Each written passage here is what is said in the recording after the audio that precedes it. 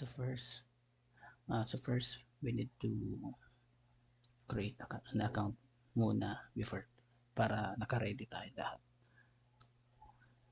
So click login, then create account. So fill up mo lang yung mga yan para magkaroon ka ng Clear Center account na gagamitin mo sa server na i-set up mo.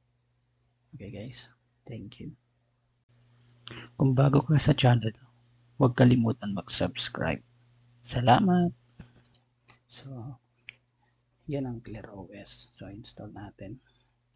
Install ClearOS. Okay. That's sa ClearOS.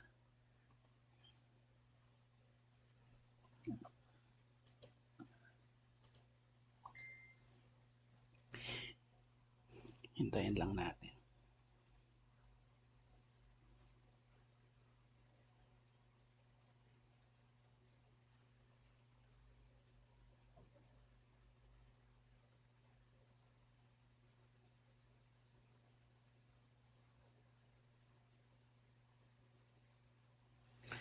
So, dito sa language, continue lang.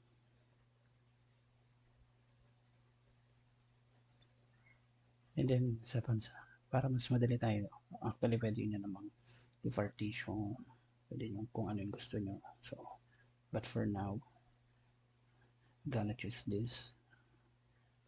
Partition selected, automatic na muna. Then begin installation. Then wait until finish yung installation. But you can create the password na dito. So, halimbawa,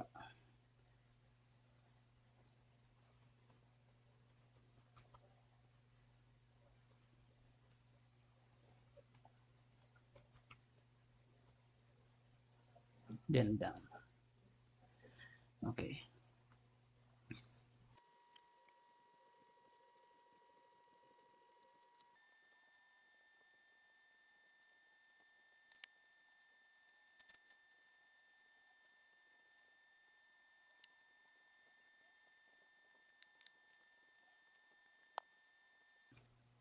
Okay.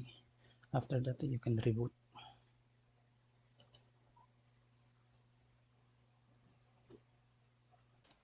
So, after restart, yan ang makikita nyo. So, yung IP 192.168.0.25.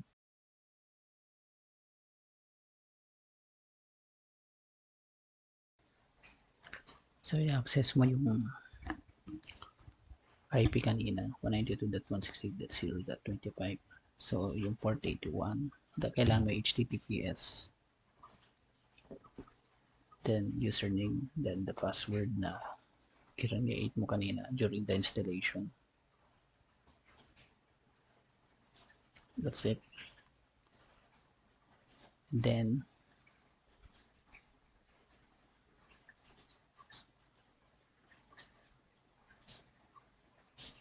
next tayo.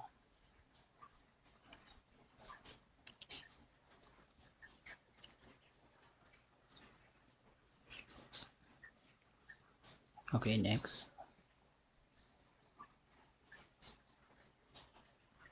So, bali dyan lumalabas yung tinatawag nilang public server mode, gateway mode,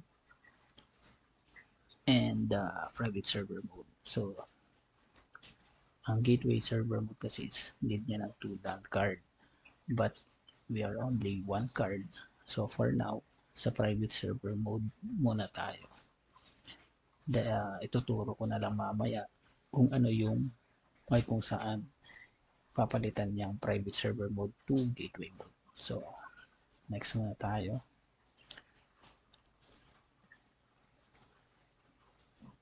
Then, DNS, yan. So, ang DNS, alam niyo naman, either ang DNS is the provided ng ISP natin or yung mismong sa router mo, may DNS din yun. Pero hindi yung mga pang public IP. So, let's wait next. Then, ang isi-select mo din yung community edition. Free lang yan. So, ang community edition is parang testing version yan eh. Pero sa tagal kong gumagamit ng free edition, hindi ako gaano nagkaroon ng major problem. So, yan, dyan ilalagay yung Clear Center account. Lalagay mo lang yung username, then password, kung ano yung type yung installed.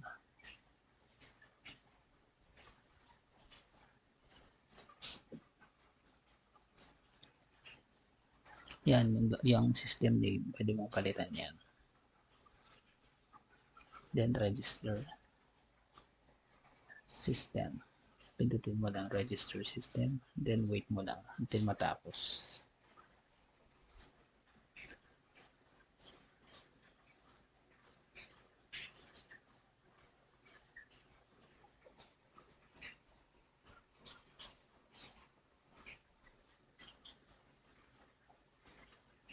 So, yan, na-register din system. So, ang expiration pa is 2024. Tagal-tagal pa.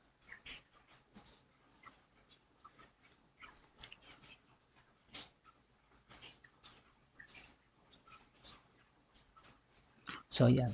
Hintayin nyo lang nung lumabas yung update dyan. Then, update all nyo lang. Ganun lang. Hintayin nyo, lalabas. Tapos may update dyan.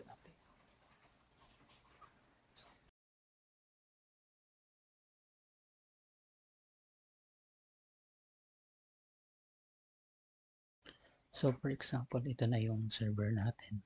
Actually, nalilito ako pag ganito. So, ang ginagawa ko dyan, nata ako sa general settings. Yan. And then, edit. Ginagawa ko to sa category headers. Kasi parang mas magandang tignan. Yan. So, bali, dito binabago yung sinasabi ko kanina na from private server mode, gagawin mo siyang gateway mode. Diyan. Ito lang. Edit. Pagka-edit mo, may choice dyan na private server mode, gateway mode. So, ito sa dati kong work kasi ito, na-access ko pa until now. So, yan. Gateway mode. Yun. Ganun lang. So, for now, dyan muna tayo. And then, next yung mga topic natin about sa mga nandito, gateway server. Okay, thank you guys.